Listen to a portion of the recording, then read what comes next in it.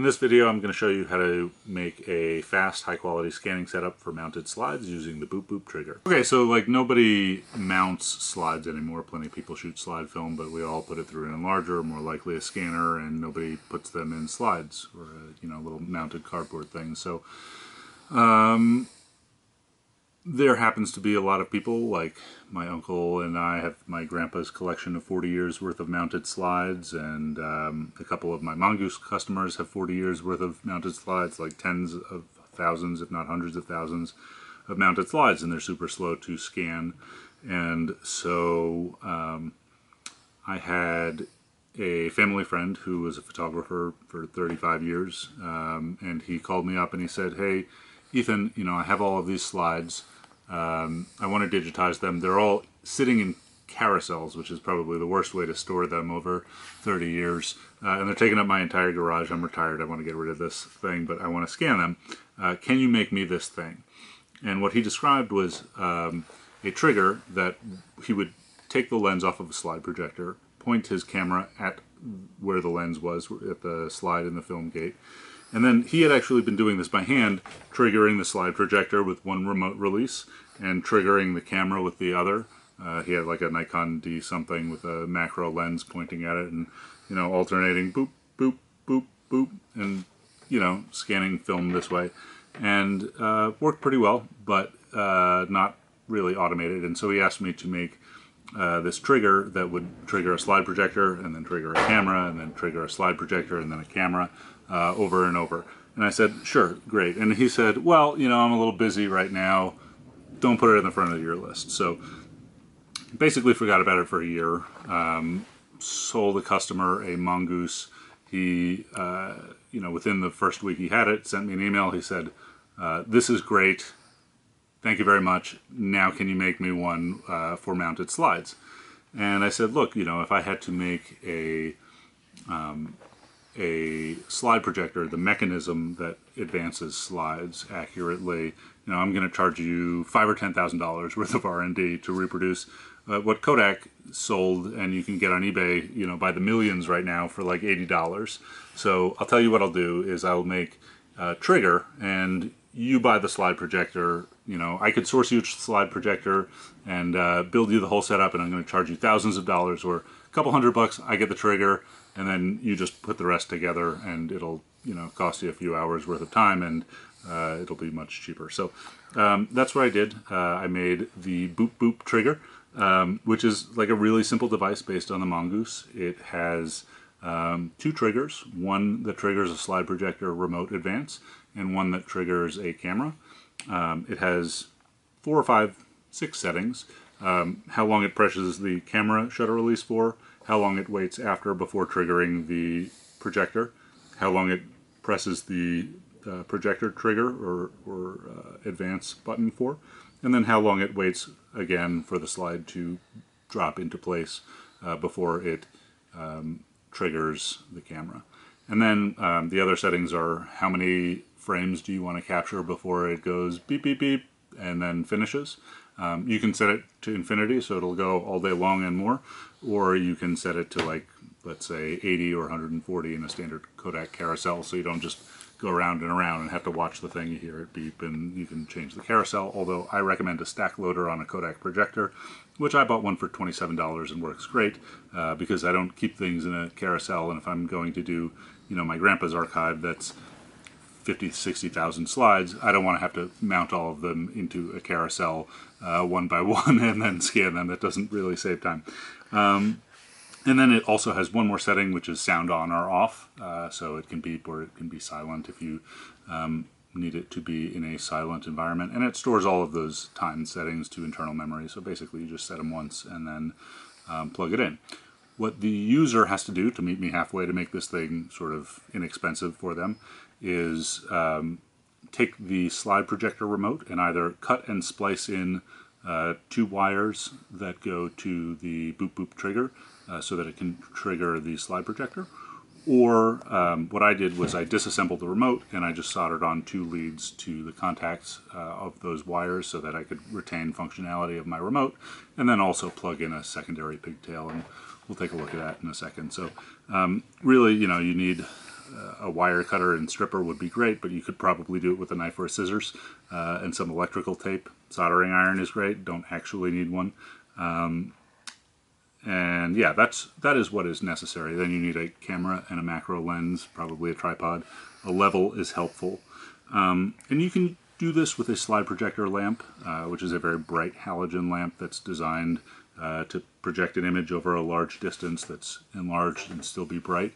I find that is a little too bright and less even than I would like, so as an optional thing, which will improve your results, I bought some high CRI LEDs, which basically broad spectrum LEDs that render color well, that are in the form factor of a halogen bulb that you can then swap in for your halogen bulb in the projector, which will be much dimmer.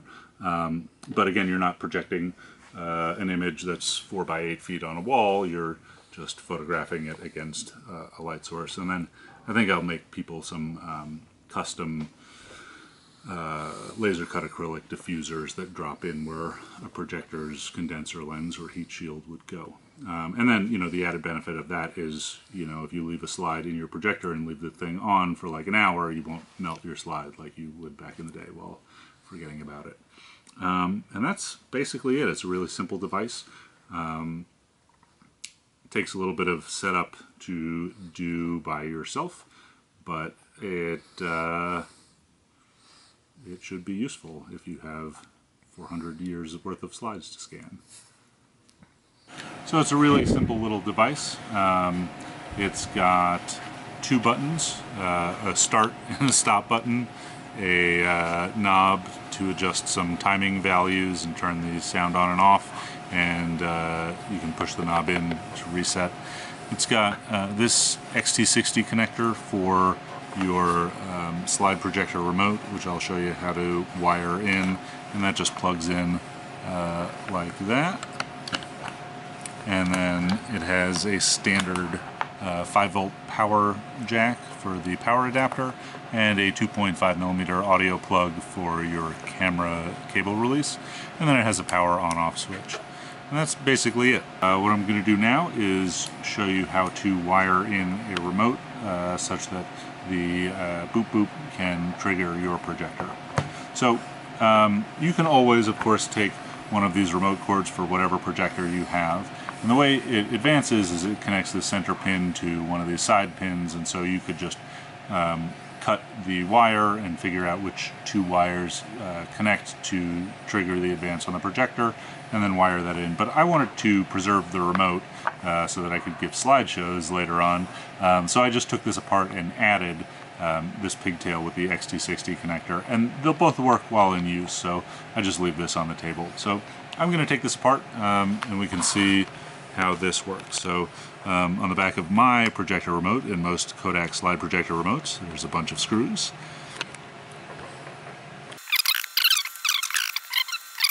Here. And then this comes apart. And so basically what's going on inside of these triggers is you have 3 wires, right? This yellow wire is the central contact that corresponds to this central ground or power pin in the center here, but depending upon your slide projector, that might be you know, different pin configuration. And then it's got 2 buttons, right? And these buttons, when you push down, you know, reverse or forward, it pushes down these contacts to contact this back central pin. So forward, reverse, I believe. Is that true? Yes. And then, so what I did, instead of cutting the wires and adding just this XT60 plug, I just soldered on to the leads these 2 pigtail wires. So this yellow wire goes to the central pin, which was actually a yellow wire on the Kodak projector, and I just soldered it right to the contact. And then this red wire, which was also the red wire coming out of the projector naturally, I soldered a red wire. I think I picked these wires to match, and I soldered it directly to the contact. And then the only thing I had to do to mine was I just clipped off the very corner of this little indent for the wire to go through so that my wires could pass too without crimping them. So soldered those in, put this guy in here like so. I said like so. Okay, and then that just goes in there, and then the cover goes back on to hold it in place. And make sure that I have the wires seated again. Yeah, how's that help? Okay.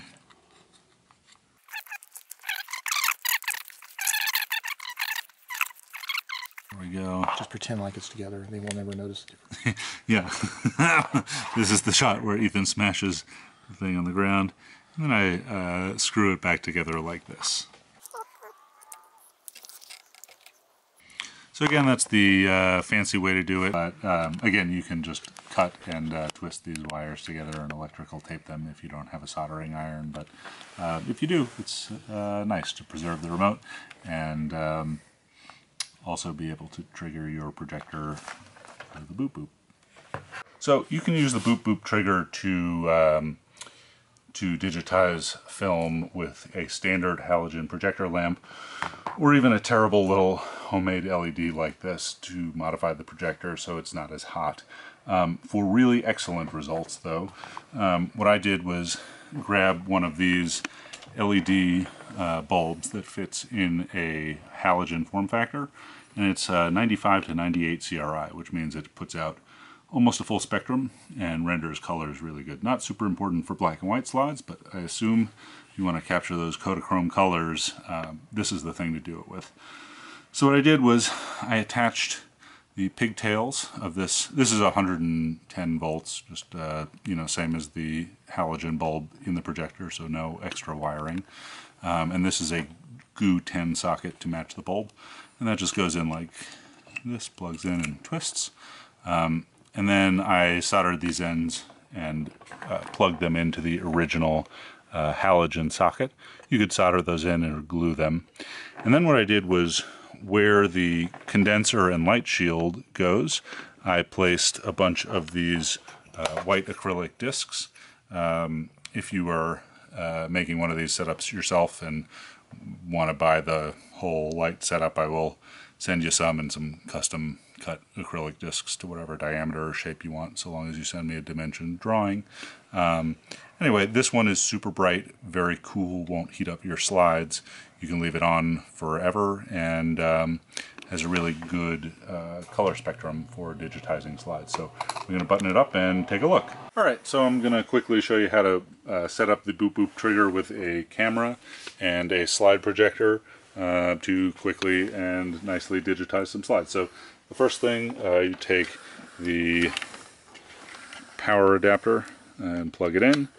Then we plug in our trigger cable to the XT60 connector. And then we plug the camera in to this control port here. Click.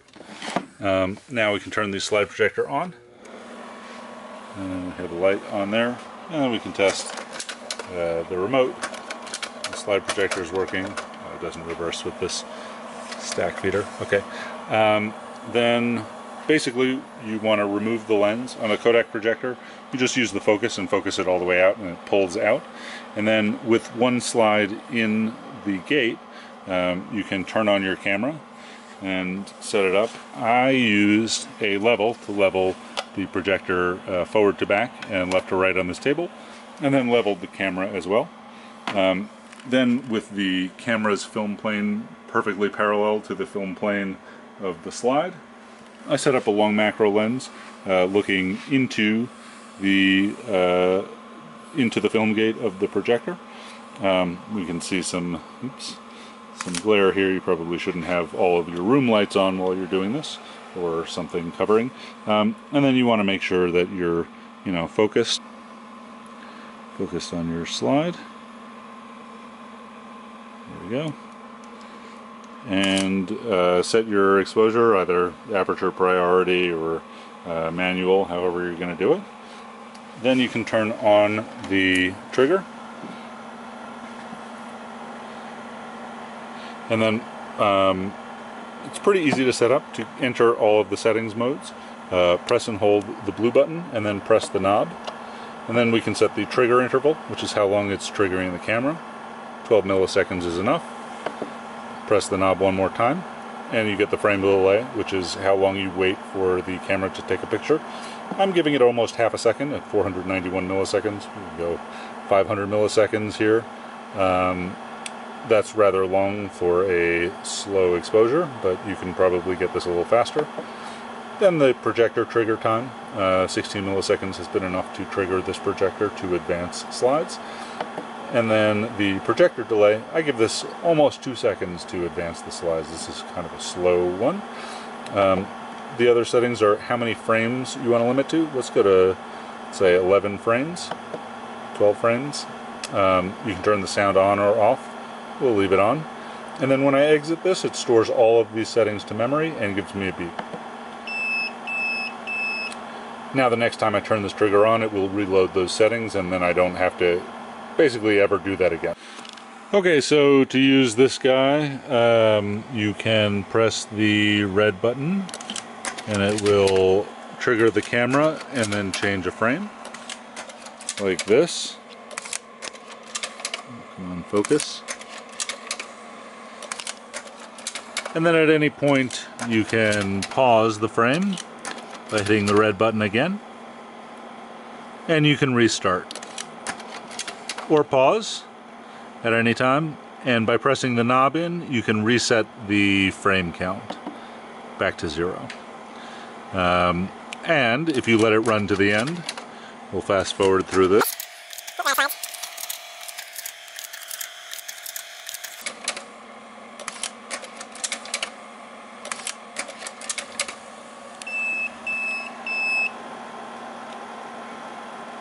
And at the end, it beeps and resets the frame to 0. And that's it. Okay, so I'm going to do something a little bit different with this product. Instead of going straight to Kickstarter, you know, I don't think this is a product that, again, I don't think people are shooting and mounting slides. I think they're shooting slides and leaving them in strips, just like I have done for the last 15 or 20 years. But I think there's probably a lot of people out there that, you know, it's worth it to them $300 to do all of their slides in a weekend that might have taken, you know, a month or a year. My uncle has always said that when he retires, he and I would take 2 or 3 months, buy 10 flatbed scanners and go through all of my grandpa's stuff. But like now he's going to be able to do it in a weekend, if not a day. So I'm going to first sell a bunch of prototypes and see what people think of it, if they want to make any sort of additional functions or have any issues with it. It's already like a pretty robust and reliable system for doing what it does, but maybe people will want to move the menus around, or, you know, maybe nobody will want them because nobody has any slides because they threw them all in the garbage in, you know, 2005. But I know a few people who want them, and so what I'm going to do this time is just sell, you know, a bunch of the early prototypes that are working, and then I'm only going to sell them to people who agree to send me some feedback and also make me like a little Instagram video of it working that I might be able to use in a Kickstarter video later as advertisement. So maybe in 4 or 5 months this will become a Kickstarter project. Maybe nobody will want them now, and, you know, the project will be done. I'll send one to my uncle. I'll send one to a friend of mine who's digitizing an archive of a photographer, and that'll be it. But, you know, if 20, 30 people want them, I'll make a Kickstarter eventually out of it. So for now, if you want one, send me an Instagram message or email me, ethan@cameradactyl.com. You got to be willing, again, to send me an Instagram video of it working with your setup, and, you know, fill out a review form, basically. Let me know if there's additional functions you want. And yeah, that's it. Thanks very much.